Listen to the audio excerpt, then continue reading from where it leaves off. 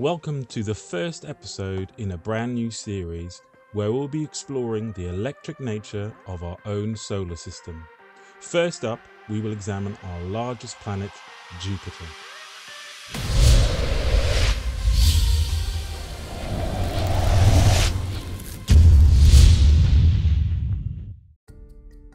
It is named after the Roman god Jupiter.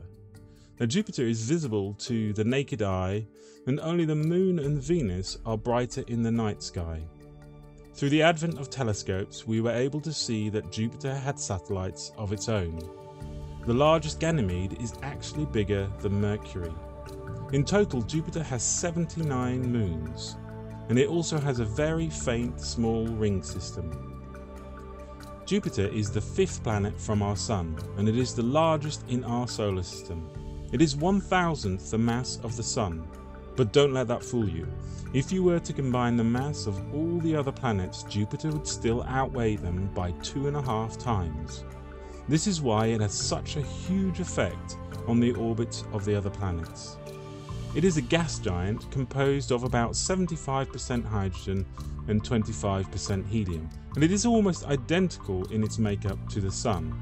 It is believed that Jupiter has a solid core, but it lacks a clearly defined solid surface. In 1955, astronomers pointed a radio telescope at Jupiter, and they were amazed that they detected radio emissions coming from the planet, and these bursts were in the range of 10 to 40 megahertz. They wanted to work out where these signals came from, so they decided to compare the signal variation to the rotation of the planet. But in order to do this, they would have to work out what the rotation rate of the planet was. And as it had no solid surface, they had to use the clouds as a reference. And from this, they estimated that the rotation rate of Jupiter was a surprising 10 hours. Now, the signals seem to correlate to specific locations on the planet, and therefore it must be dependent on whether it was facing us.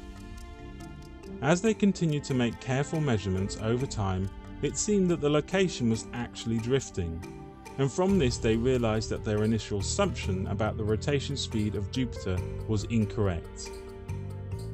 And what is also remarkable about these radio emissions is that it didn't match any visible surface cloud feature, such as the Great Red Spot. They also noticed that the radio emissions were polarised, and this implied that there was a strong magnetic field present. And this was the first evidence that Jupiter had a magnetic field. And this also implied that whatever was creating the radio source was coming from deep within Jupiter, where the magnetic field was being created. Now, electrons are being accelerated and moved in spirals around the magnetic field lines, causing these radio emissions.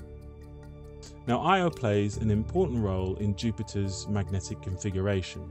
It is close enough to Jupiter to feel a huge flexing due to the gravitational effects, and this causes huge volcanic eruptions. This ejected material leaves Io and quickly becomes ionized, and once it's ionized, it follows the magnetic field lines and forms a vast torus around Jupiter called the Io torus. As Io's atmosphere is highly ionized, its movement through the magnetic field of Jupiter will have a dramatic effect on these emissions. And as Io moves through the magnetic field, a current will be induced which will oppose the one that caused it.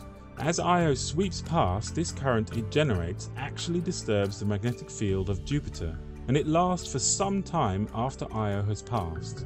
And this electric current carries several million amps of current, with a potential difference of up to 400,000 volts.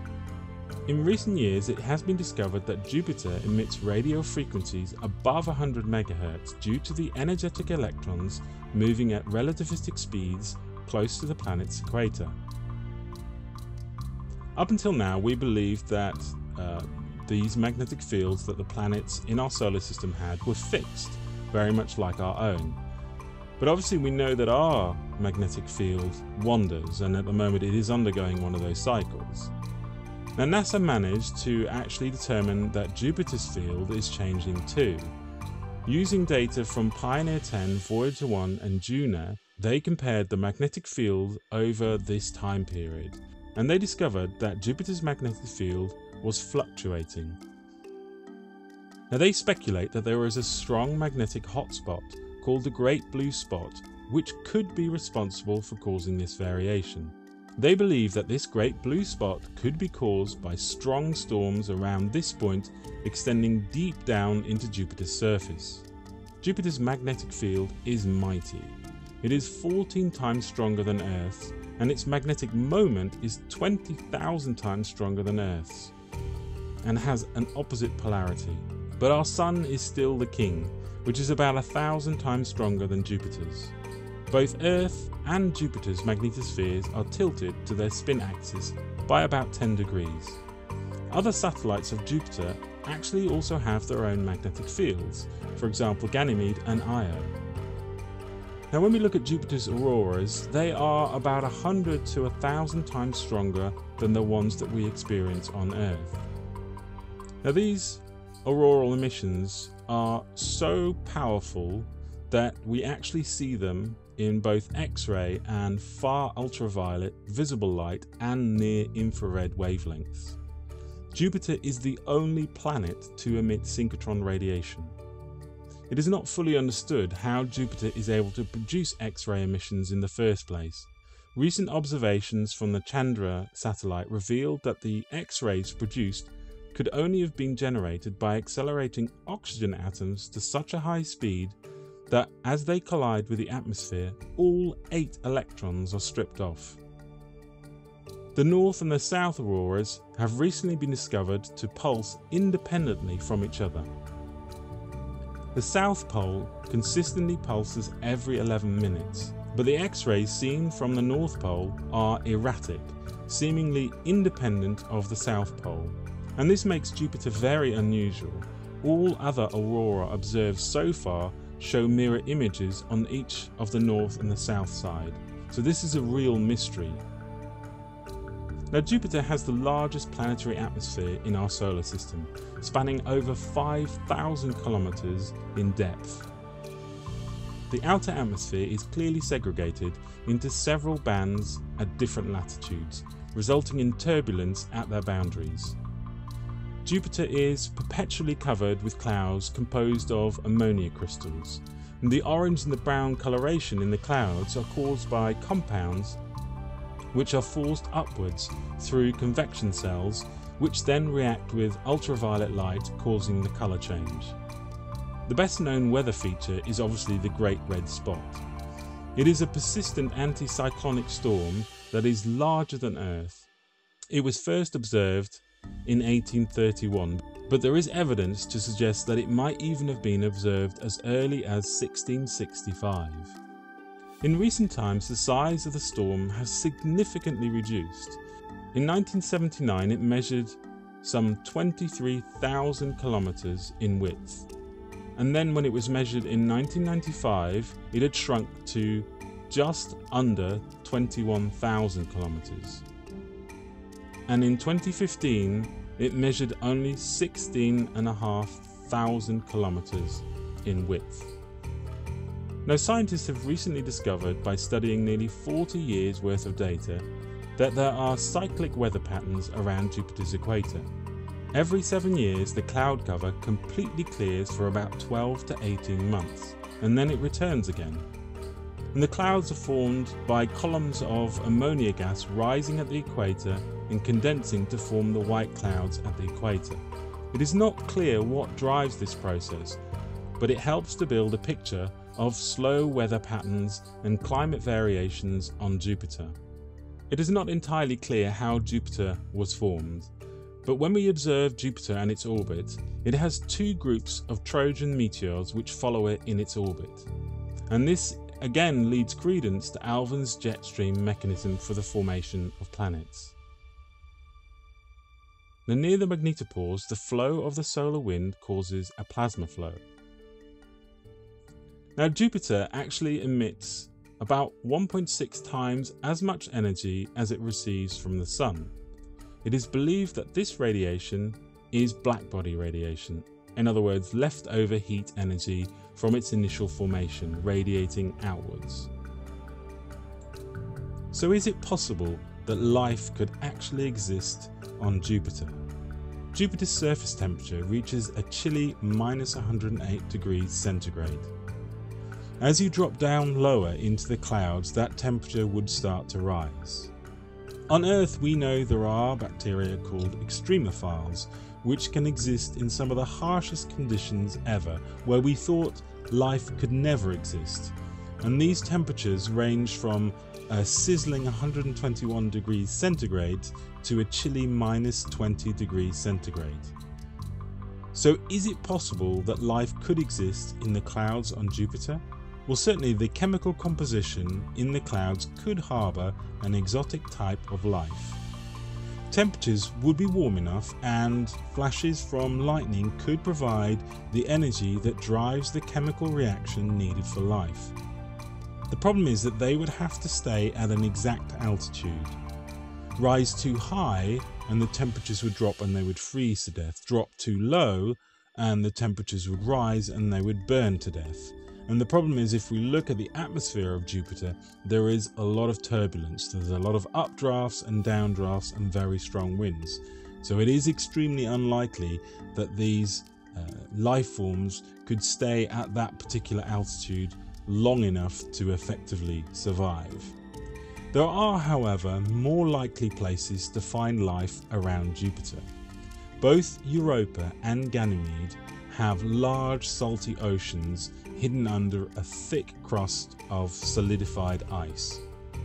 Now in Ganymede's case, it actually contains more water than on Earth.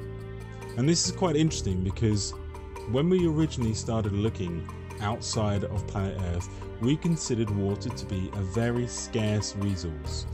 But the more that we explore space, the more that we find water exists everywhere. And water is a prime ingredient for life as we know it on Earth. So how do we connect all of these facts together in an electric universe? Well, we know that our Sun creates its own solar cycle. The Sun also outputs a solar wind which is continuously interacting with the planets. Part of the solar circuit is a giant current sheet. The planets will move in and out of this current sheet as they orbit around the Sun. These interactions mean that electrical energy has to be transferred between the solar circuit and the planets. And we already know that this occurs here on Earth, and it is what drives the aurora and many other phenomena, including our own weather. Now, Jupiter shows some of the most extreme aurora in our solar system. Finding X-ray emissions from these aurora should therefore not be a surprise to us. We already know that double layers are capable of accelerating particles at relativistic speeds, given enough energy. It is believed that the internal structure of Jupiter may consist of metallic hydrogen, and this means that currents are very probably flowing within the internal structure of Jupiter. Now, it could be these currents which are responsible for generating Jupiter's magnetic field, and the recent discovery of a massive disturbance to Jupiter's magnetic field may indicate that something special is going on within the structure of these currents flowing within the core of Jupiter. It may also indicate that the planets are moving through a change in the current sheet of the solar system. And it too may also indicate that our solar system is moving through a change in the galactic current sheet. And it is no surprise to see that changes here on Earth are being mirrored by changes on the other planets. Now, the radio emissions are caused obviously by electrons flowing across the equator in the core and generating these radio waves. Again, more proof that a current system is active within Jupiter. Is it not more likely that Jupiter is acting in some ways very much like our own Sun? On the Sun, the solar circuit drives the potential in the star, causing tufting, which we see on the photosphere. Now, Jupiter is not large enough and does not have enough driving potential to cause this tufting on the surface, but these processes will still cause the same movement of charge, and one of the effects we would see is radio emissions. And interesting enough, when we compare the radio image of the Sun, we see radio hotspots all along the equator, and that's exactly what we see on Jupiter. though this would also explain why Jupiter emits 1.6 times the amount of energy that it receives. This is again explained by the fact that the Jovian circuit is active, being driven by the solar circuit. In the north and the south pole of Jupiter, not only do we see strong aurora, we see very unusual storm patterns. Now if we look at both of these images of the north and the south pole, what you will see is a very regular structure of storm clouds. And it is quite interesting because we don't see a similar pattern on Earth. Could this be the effect of the incoming Birkeland current from the Sun? Potentially it could also be the incoming current from the Io torus. We know that as Io sweeps around, it generates a huge amount of current, and that current is fed back into the poles of Jupiter. So again, that effect could also be what we see here, the fact that you have that incoming current, and does it arrange itself like a Birkeland current? Is that Birkeland current potentially helical in structure, and therefore we see this repeated pattern on the surface of Jupiter? Now again, on top of this, we also see, when we observe the direction of the clouds, we see counter rotation at the north and the south pole, but we equally see that throughout the whole planet.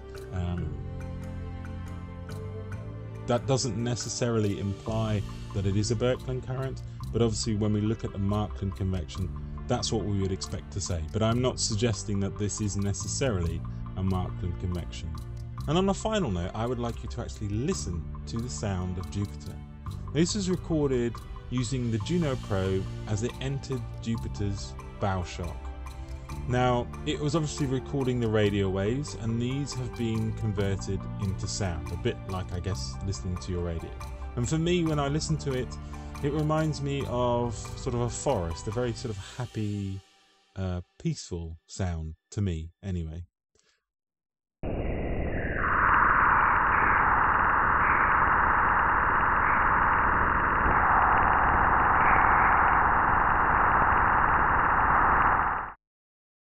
I hope you found this an insightful journey into the solar system's giant. As always, be brave, be curious, the truth is waiting for us. Until next time.